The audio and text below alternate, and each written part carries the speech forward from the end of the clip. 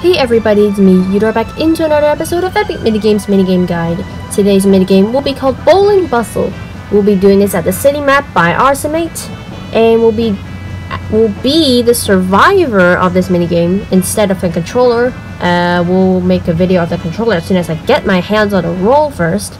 Either way, the controller will start bowling within the 10 seconds of preparation time, and all you have to do is to avoid being hit by the bowling ball, of course.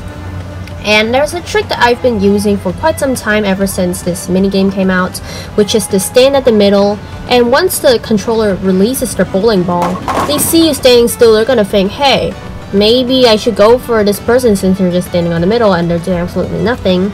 You can just go jump left or right, and then you can dodge the ball completely. Or you can do another trick where all these players are standing either at the left or right side, and then they just run all the way to the left, or vice versa. That works just as well.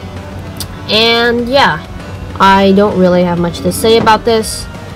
Make sure you're not laggy, otherwise you'll be too slow and then you might get hit by the bowling ball. Standing at the front and back doesn't really have much of a difference because I don't really mind. And there's also this point where the bowling ball will lose control because the controller cannot control the ball at this rate right here. And yeah, I don't have much to say about this minigame. Either way, thanks for watching, and I'll see you guys soon. See ya!